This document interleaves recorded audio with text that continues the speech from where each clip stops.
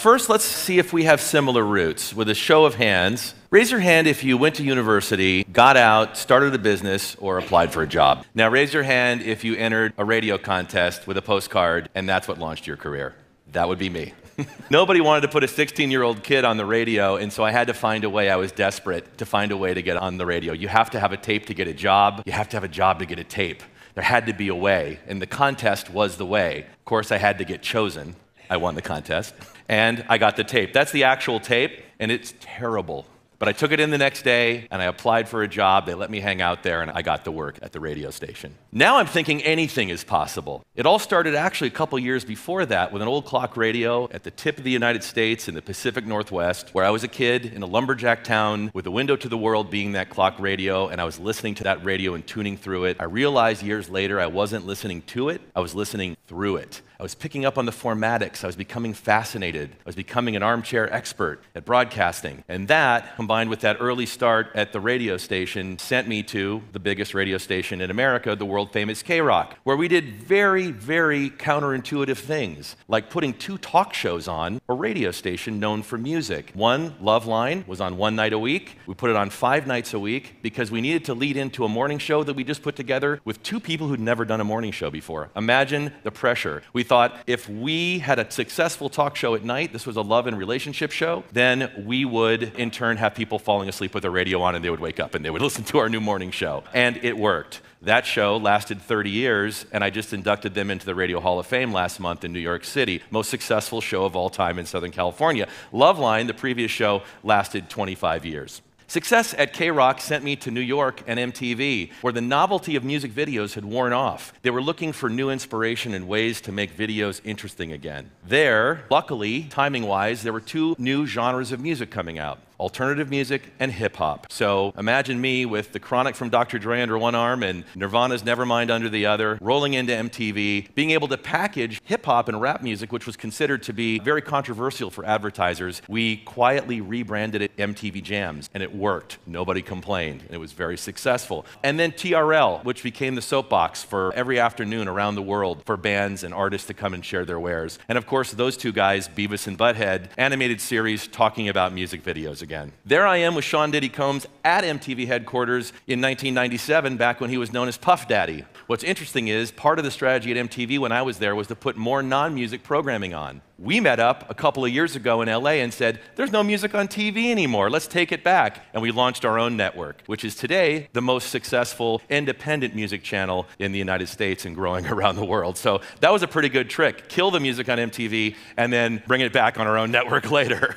It doesn't always happen that way. So I wanted to tell you what really guides my journey. It's really a constant interest in moving pop culture and making things cool. Here's what I like to focus on: taking chances on talent, leaning into big ideas, staying away from anything that doesn't have honesty and credibility, build brands that people want to make part of their lives every day. So they're really tangible parts of their lives. And most importantly, first rule of show business, do not give people what they want. That's a utility. That's search. That's not what I'm about. I'm about giving people something I think they'll like based on what we know about them. That is the magic of show business. Surprise and delight your audience. I love when someone says, when I'm building a new company, are they crazy or do they know something that we don't? I don't care. I'll take either one of them. That's success in my book. So what now? Listening's broken. There are 800,000 podcasts out there and millions of other things to listen to. Problem is, listening's very different than watching. And all audio apps are built like Netflix. The behavior is very different.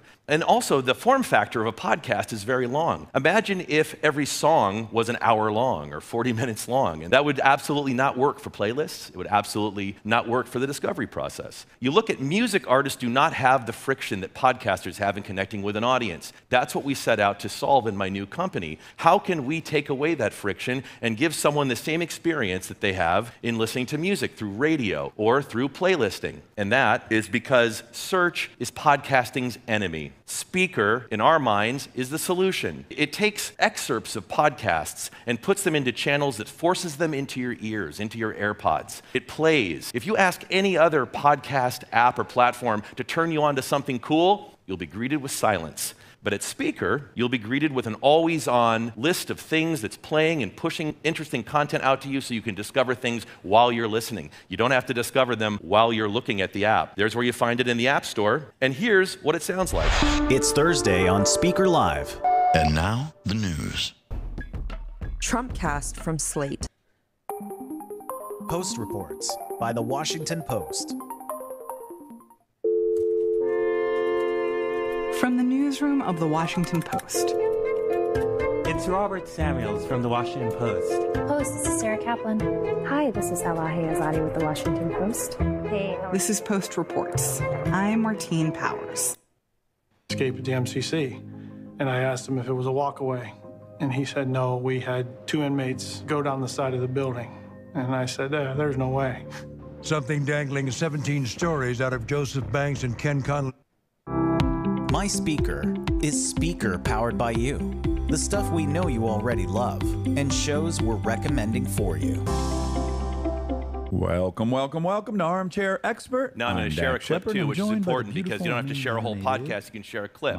So imagine something that is easy to listen to like radio, but actually has the familiar functionality of, say, Instagram, but for audio. Swipe it, save it for later, build a virtual listening bookshelf for later when you've got more time. That's what Speaker is all about. You can find it at spkr.com. You'll get a direct link right there.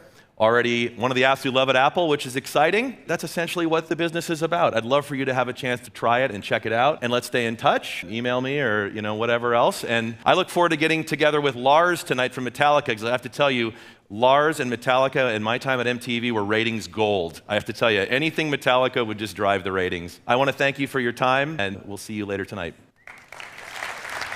I was the generation of Video Killed the Radio Star. So I was about 10 years before you. MTV had such a huge impact, whether it was 80s, 90s, and so forth. My question is, what do you think your role is in your industry to address some of these big problems we're talking about today? I appreciate you want to bring big ideas. Yeah, I have sort of been special ops in my industry over the years. People reach out for me to solve problems with big ideas. Right. And I think that harnessing a platform of scale to use it for good as well as entertainment is important. I think every great entertainment brand should have entertainment and utility as part of it as well. We have such an impact on pop culture. That's right. If you can start moving that needle there, then perhaps these. Yeah, I have to tell you, I don't think people take it with enough responsibility. When I got to MTV, short story was, when I got to MTV, and my mom, somehow, you have to imagine, I was like an executive for the first time in a big skyscraper in New York at the headquarters of Viacom. That's pre-internet. A guy with a mailroom cart was going around floor to floor, delivers a card to me the first day at work, and I opened it, and it was from my mom. I couldn't believe that she found a way from Reno, Nevada, where she lived, to get a card there on that day and coordinate it. He delivered the card,